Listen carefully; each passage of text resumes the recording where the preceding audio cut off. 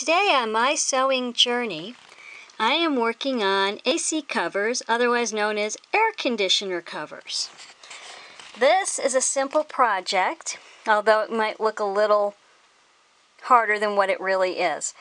What I did, I took paper and covered my air conditioner front to make a pattern, and then I covered the sides and I cut it all out, and I came up with this for the top of the air conditioner, this for one of the sides, and the other side is underneath here, I promise you, for the other side of the air conditioner, and then the big front one. Let's see if I can move this front piece right there. So the first thing you're going to do is cut out your pattern. After you do that, you're going to cut out a lining fabric, and then you're going to sew your sides to the top, just kind of like that. Sorry, I don't have a camera assist here.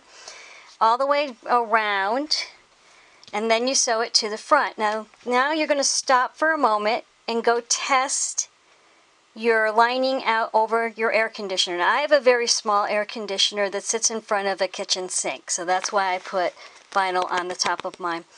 You don't have to do that. You can skip that if you don't have it in front of a sink and you don't care about that kind of thing.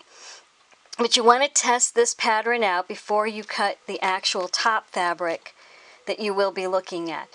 Then you will sew your Velcro to the lining piece, because you might not want that piece of Velcro showing through the bottom.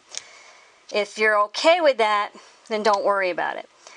Then you will cut out your top fabric, and you'll do the same thing of sewing the sides to the top fabric, and then you sew, then you sew your lining on, but don't sew the bottom closed. Leave the bottom open for turning it to the right side. And what you're going to do is stuff quilt batting in here, and then like a pillow, you sew it closed. Now the reverse side, sorry that my Velcros don't all match, you're going to have your Velcro on your sides, and on your top, and on your bottom. Like I said, it's a very, very easy project.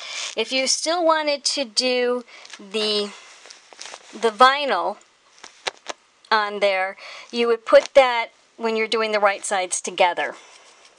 So when you're putting the right sides together to sew the lining to the front, or to the sides rather, to the sides like this, then you would put your vinyl on there.